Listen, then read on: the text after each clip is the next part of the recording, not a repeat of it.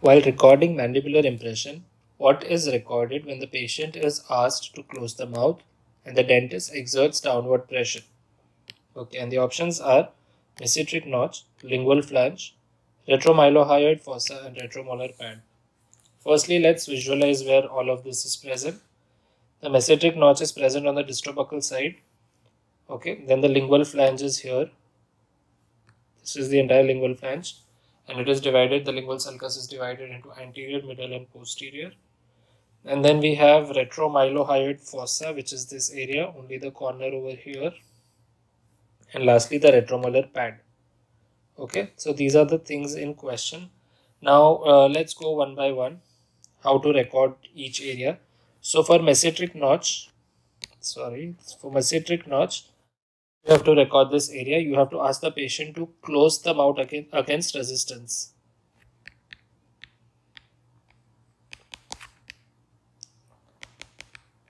For lingual flange, you have to do tongue movements. So you ask the patient to take the tongue out, lick the upper lip, lower lip, move it sidewards, and with the thumb you can just gently do all the bottom molding in that area.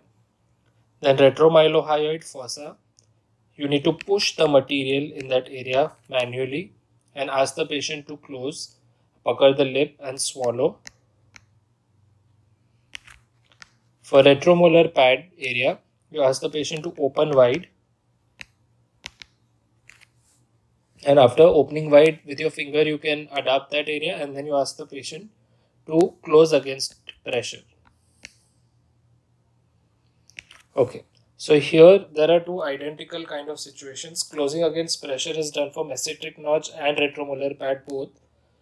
Dentist exerts downwards pressure. Okay, so that is correct for mesenteric notch.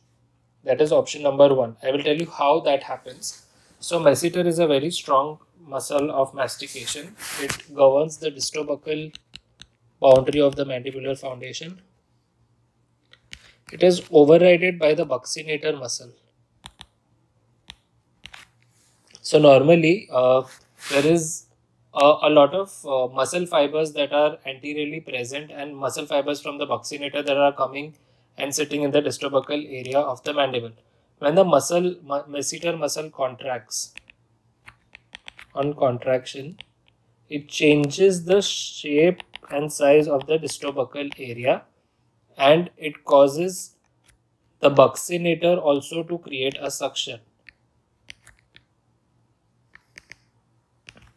So when you ask the patient to close the mouth and close against pressure, this is going to cause the buccinator muscle and tissues to go away from that area. So buccinator is moved away and masseter is the one that is recorded. So masseter muscle is pulled in this area and the buccinator is moved away from this area. So this contraction is very necessary to record the distrobuccal area. The size of the masseter muscle will also determine how easily you can border mold that area. So the notch that is formed because of the action of buccinator and masseter on each other is called mesenteric notch. Okay, so you have to record the mesenteric notch. So the correct answer as to what will be recorded by closing the mouth against pressure is the mesenteric notch, that is the distrobuccal area.